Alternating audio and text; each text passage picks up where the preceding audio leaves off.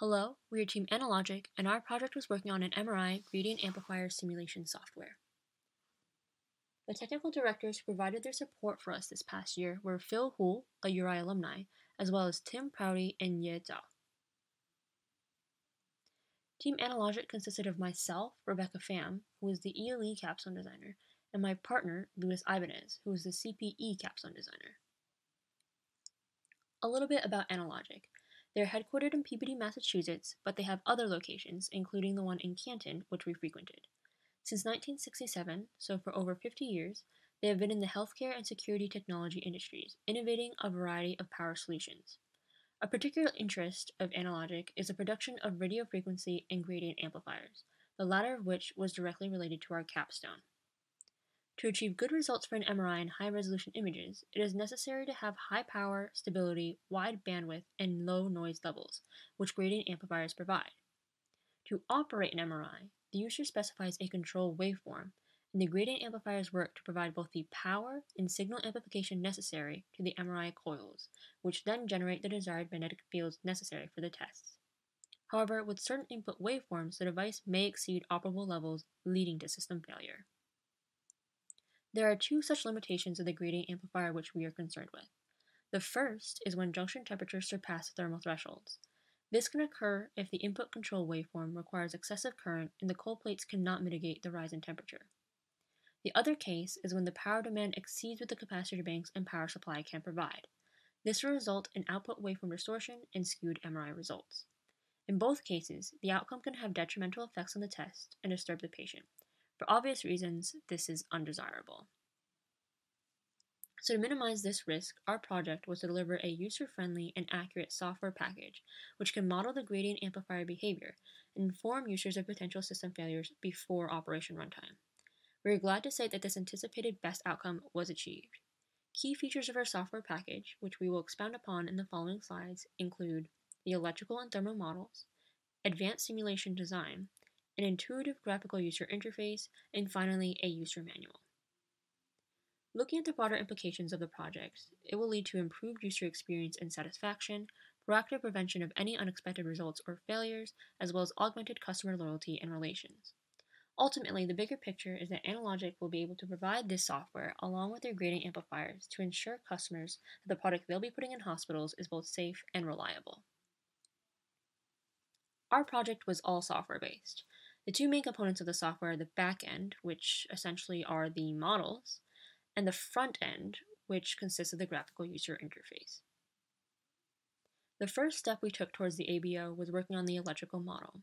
Using LT-SPICE, aspects of the electrical behavior such as the output voltage and the high voltage power supply were modeled as such.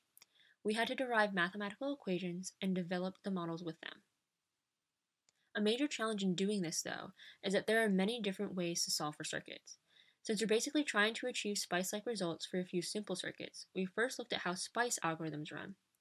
And then we worked with these methods and created different versions of the models and had to determine what worked best for our C++ program. In the completed version, we used static time steps, so we applied linear interpolation on the input values to avoid aliasing. And depending on the circuit element we were solving for, we used either the continuous time equations, the discrete time equivalent circuits, or even a DSP filter. Then through testing and debugging, we found which gave the most accurate results. Speaking of results, what you can see here is a comparison of the C++ program values for output voltage against those from the LT-SPICE. We also checked that the VBus values were accurate, and the program does indeed detect expected failures within 10 milliseconds of the LT-SPICE.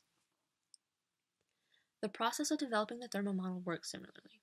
From the circuitry modeling the cold plate temperature and the junction temperature, we put together an algorithm which could compute both values, add them, and then find overall junction temperature. This is a plot of the output of both the C++ program and the LT-SPICE, and as you can see, they line up exactly. Putting all of this together, this is a flowchart describing the electrical and thermal models. It outlines the process and how we determine the relevant values and detect potential failures. Since the backend has been covered, I will now pass this on to my partner Louis to talk about his contributions. Moving into the software side of the project, there were several important requirements that we focused on during the development of the application.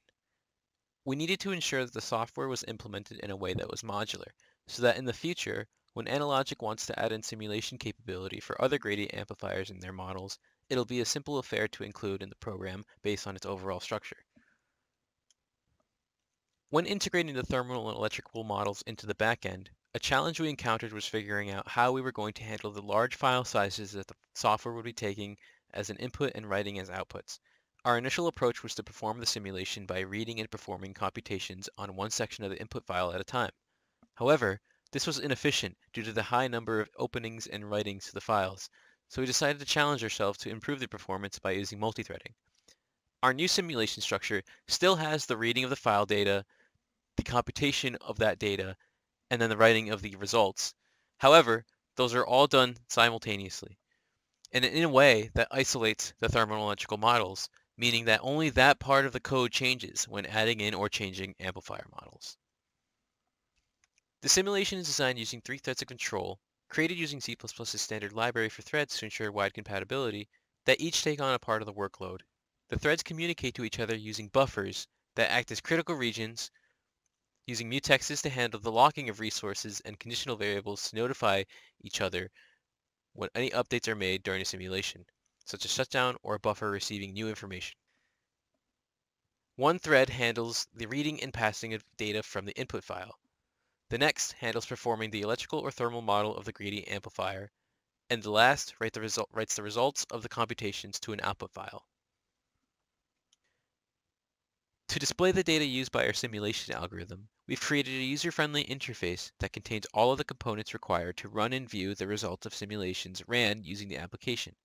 You are able to flip through the pages of your file data and switch between input and output data using the intuitive tab system that the Dear I'm GUI library provides.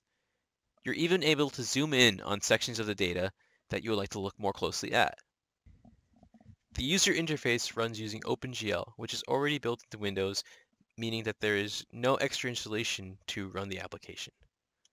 Putting all of the components of our project together, we have achieved our anticipated best outcome and now have a deliverable software package that will be of great use for testing input waveforms that would go into the gradient amplifiers provided by Analogic. To go along with the application, we have also written a simple user manual that details the steps required to run simulations using their input waveform data. We would like to thank our wonderful technical directors, Tim Prouty, Ye Zhao, and Phil Hull, our consulting director, Jeremy Peacock, and of course, our Capstone program director, Dr. Harris Shunak, for their continued support and assistance in helping us complete this project. Thank you.